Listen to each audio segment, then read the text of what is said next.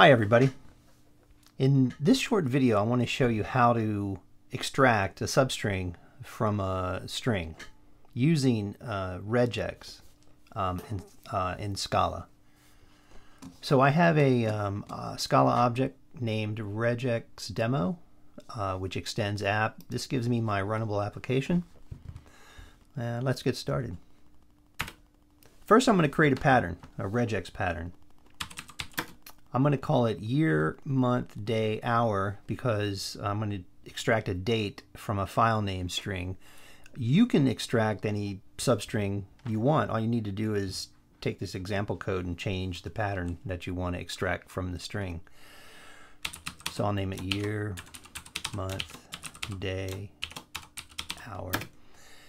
And now I'm going to use a raw string, which is closed in 3 quotes, to create my groups that I want to extract. So first group is going to be decimal 4.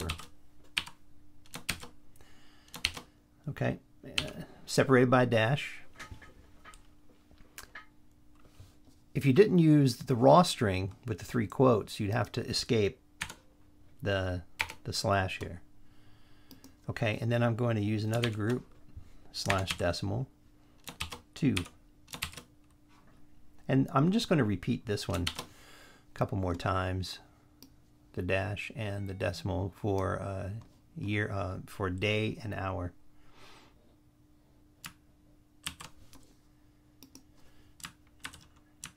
Okay, now you have your raw string, okay, and now you need to call a method. It's called the R method, and that converts it to a regex. This is one of my favorite features of Scala, is it lets you do a lot of neat stuff with a minimal amount of code. So that raw string, this pattern has been converted into a regex by this method R. Now coming over here, I'm going to create a typical file name that I'm dealing with currently.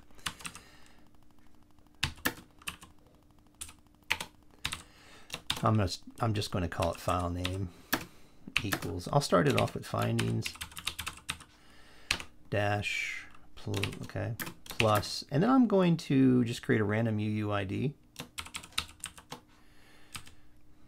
dot. Here I need to create this.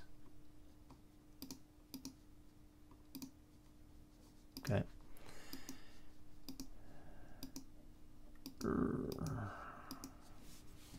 Well, the UUID is in the Java util, so you need to import the package. Import java.util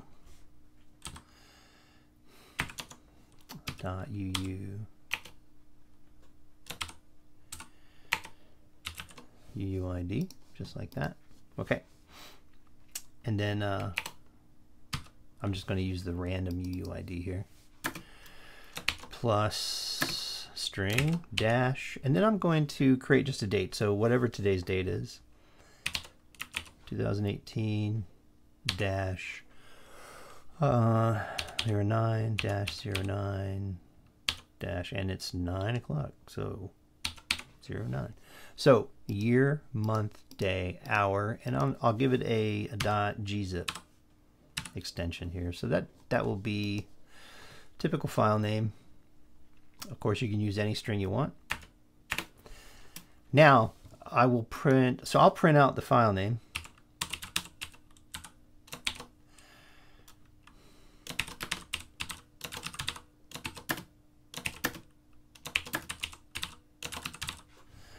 Okay. Now to extract the string, you just apply the pattern. This is your regex pattern. You take that. So let's just I'll create another variable called or a value called extracted string or extracted date.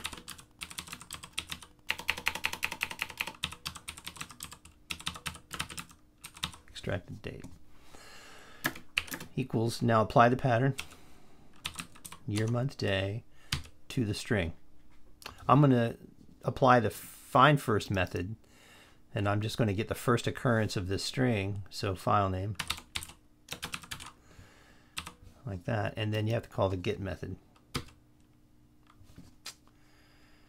Let's make sure that's the right name. .get. Okay. File name, get. Okay. Now, I'll print that up.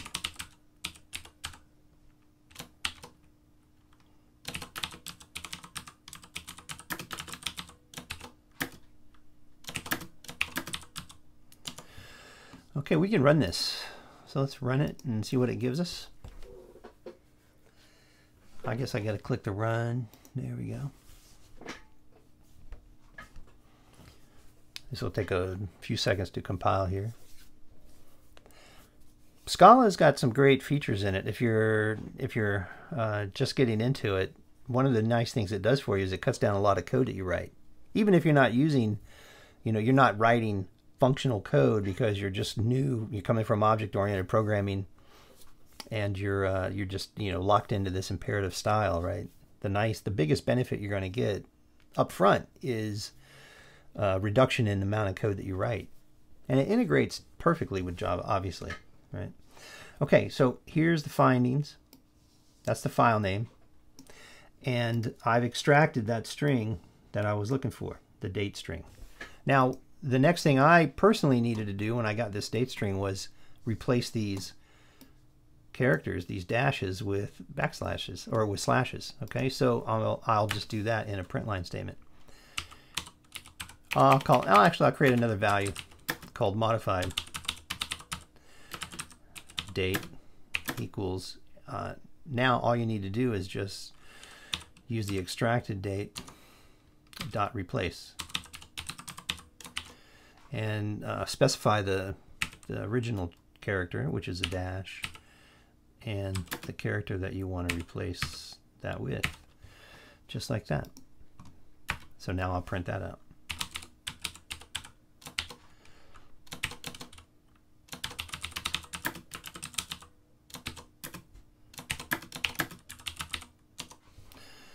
I'll run this again. And in no time we should see an output.